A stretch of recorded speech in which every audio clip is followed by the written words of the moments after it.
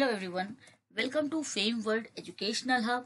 Myself Aishwarya Saxena, and today in this video I am going to discuss that how can you create a blank frame using the NumPy module and the OpenCV. In the previous video we have gone through some shapes, so I hope you have watched that video. In case you have not watched the previous lectures, I will suggest you to go through them. Here I am creating a new file, and right now in this video we will be seeing that how to create a blank frame. You can say either you call it blank or you call it black frame, both will be actually giving the same results. So here I'm just importing the CV2 module and I'm just importing the NumPy as np. Okay, then we are just taking the image variable and np, like np.zeros. Now zeros of np we have already discussed in the NumPy videos. In case you are having any confusion, don't worry, I'll be sharing the link in the description also. And in case you want to revise the Python, so the complete series of the Python programming is available on this particular channel. So you can just go towards this Python programming series and you will be getting a lot of interesting stuff. I hope you have a good idea about Python. In case you want to revise your concepts or you want to learn something new, so you can just refer this series. It is having a lot of content for you all, so it will be helping you out.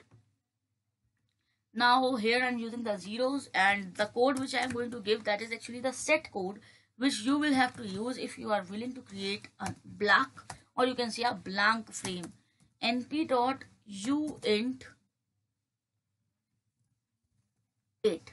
So this uint 8 means unsigned integer 8. Okay, then here I'm taking image equals to cv2 dot, like I'm just creating the line. It's not necessary to create, but just to show this thing to you, I'm just using it, how it will be working.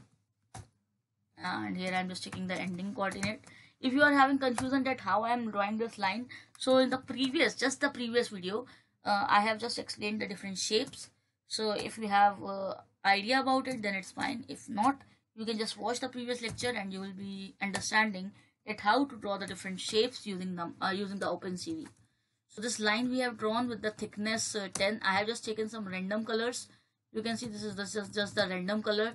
Some random color will be available there, and this is the starting and the ending coordinates for the line. And then let's take cv2 dot I am show, and here I am just taking the name of the frame image and the variable image we have passed here. Then cv2 dot wait key 0, and then cv2 dot destroy all windows. So let's run this program and you will be getting a blank frame with the line drawn there. You can see the line is here now. Whatever you want to do, you can do. In the upcoming videos, I will be demonstrating many important things and interesting things.